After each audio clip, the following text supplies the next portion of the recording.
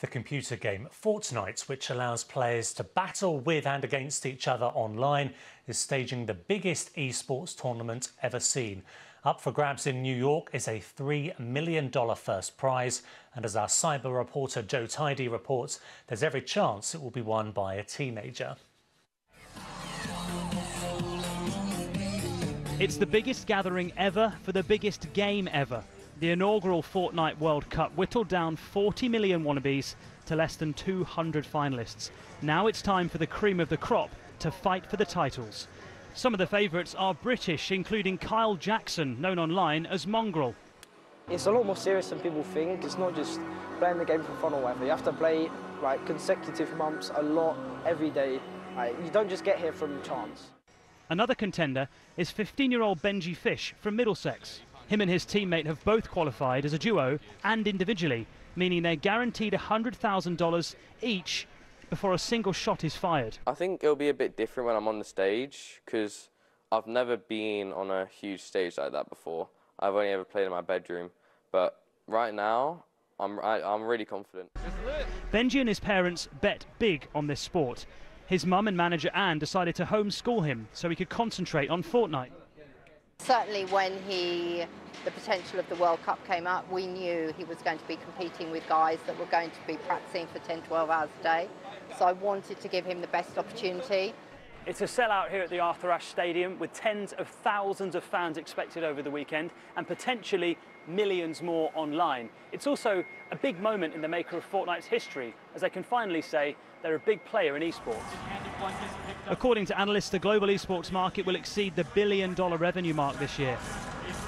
Almost all the finalists are boys under the age of 16, but some celebrities playing over the weekend include 13-year-old rising star Ewok, who's made waves as the first major streamer who is deaf. Fortnite's rise to this point has not been without controversy. Prince Harry once called for it to be banned for being too addictive. But for these players, it's already changed their lives. And with the prizes on offer here, some are dreaming of even bigger things. Joe Tidy, BBC News, New York.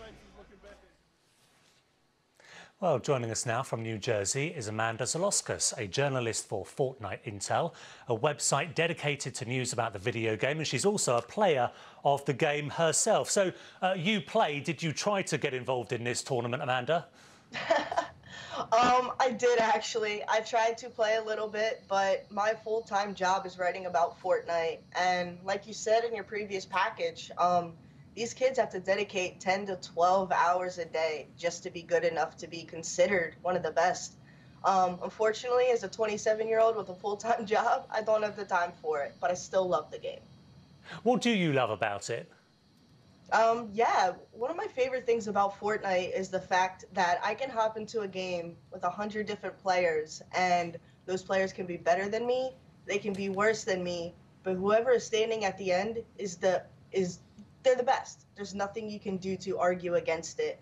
And for me, this weekend, when you have just about 200 of the best competitors in the world, you can't get any better than that when it comes to esports.